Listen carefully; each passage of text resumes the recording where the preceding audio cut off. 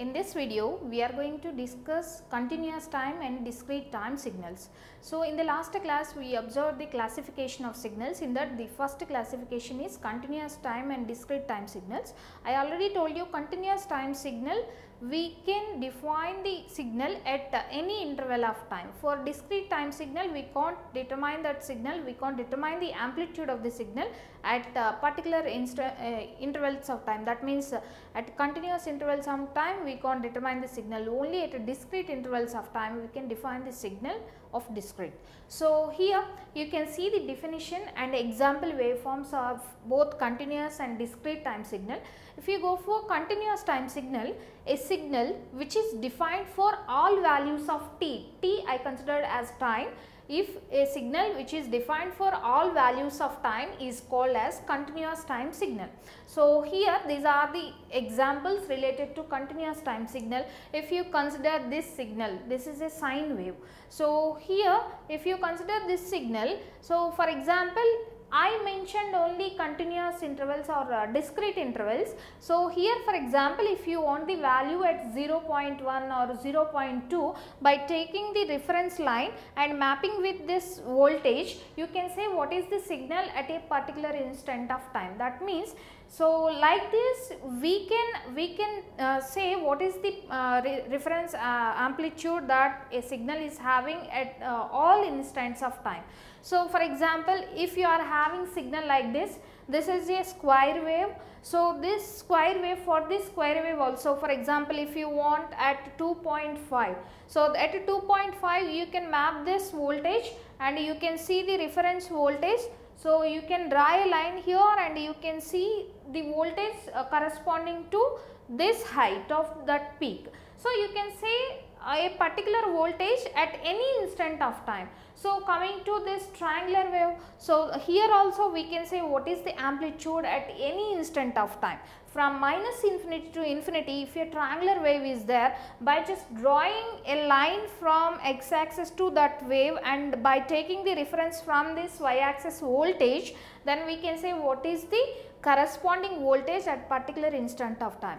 In all these waveforms, not only these three, we are having so many continuous waveforms. So, just like in the nature, we are having a continuous wave. So, there is no cuts in between the wave from minus infinity to infinity, or in a given time period we can have a continuous wave, that is called as continuous signal. So, here we can determine the signal value at any instant of time. That is the only point we need to say about continuous time signal. So, coming to discrete time signal, so here we can't say values at some intervals of time. That means only at discrete intervals of time we can define the signal. If they asked for any decimal points like at 0.1, what is the value of this signal, if they are asking, we can't say that signal. So, that means, so this is 0, 1, 2, 3, 4, only at discrete intervals these signals are defined.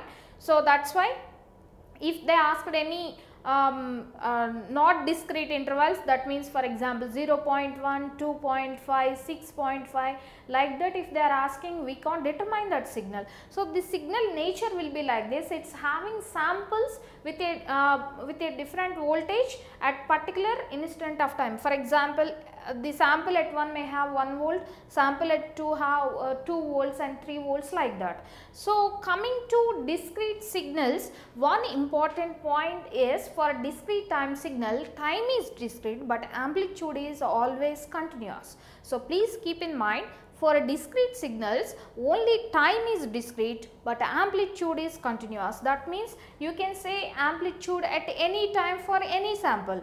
For example, if you considered a digital signal, so digital signal is next version of discrete signal. So, after quantization of discrete signal, we are going to get digital signal. That digital signal, you know, that is having only ones and zeros. By observing that ones and zeros, you can't say what is the amplitude of that signal instantly.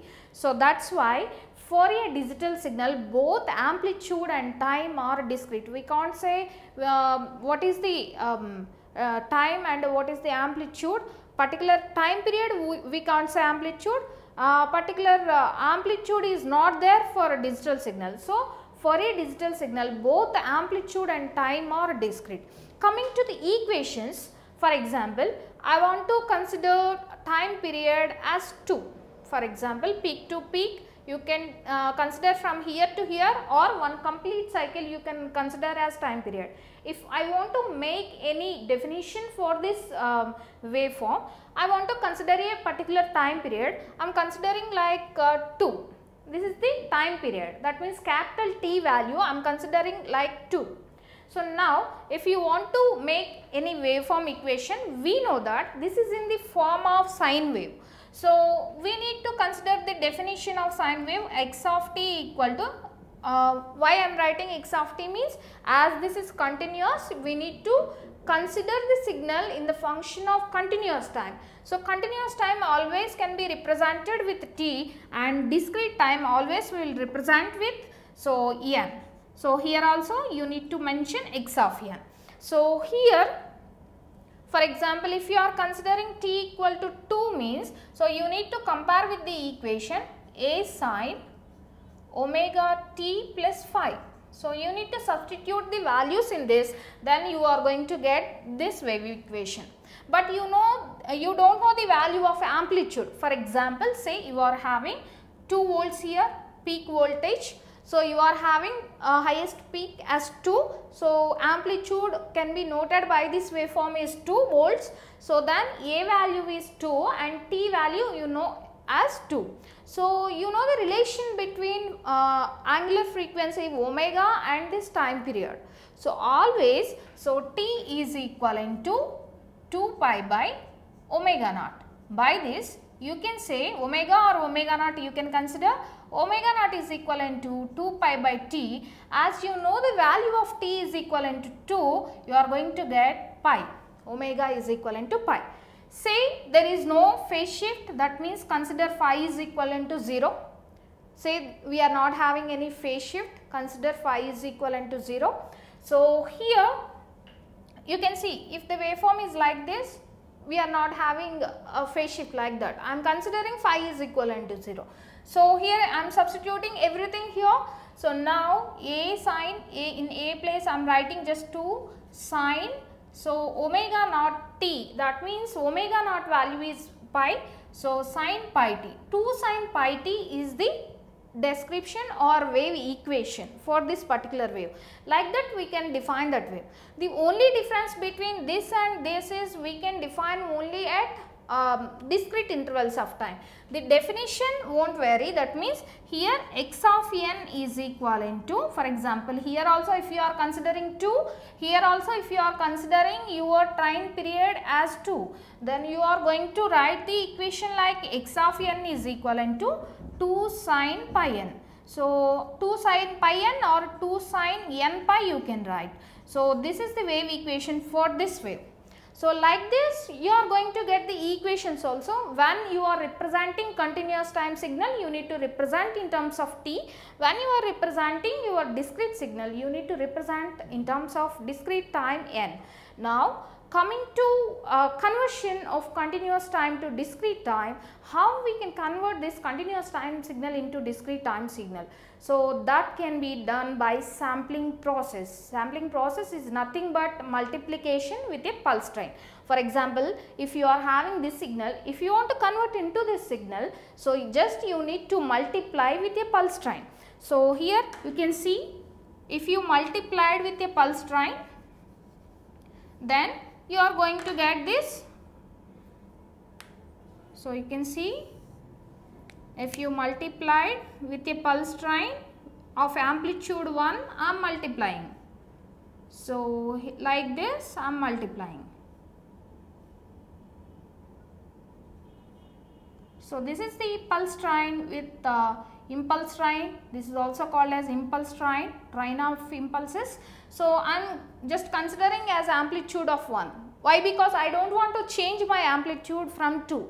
So if you want to change your amplitude, if you want to amplify, then you can change the amplitude of pulse train, then these two will be multiplied with any other value, then you will get some bigger amplitude.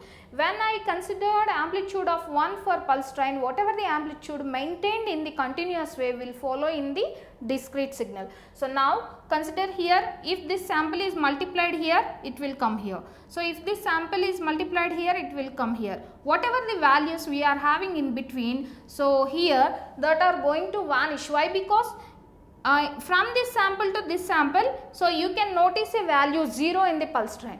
If 0 is multiplied here, this part of your continuous wave is going to vanish. That is why this wave is going to cut as discrete sine wave. So like this we can convert any continuous time signal into discrete time signal. After converting into discrete, if you done quantization and encoding, then if you done encoding, then you are going to get your digital signal. How we are getting digital signal from continuous signal means, first we need to convert into discrete and then digital. That means after converting like this, you need to encode the signal according to the step sizes, according to the step voltages. So that means you need to put a reference voltage as 5 or 6 or 7 like that. So in process you just put a reference voltage, according to that reference voltage you are going to encode these values. So if the sample voltage exceeds that, then you will just put 1. If the sample value not exceeding that, you are going to put 0. So like that 10 10 10 train will come. So that is called as digital signal. So whatever we are having here in signals and systems is only continuous and discrete time signals. So this is the description about continuous and discrete time signals.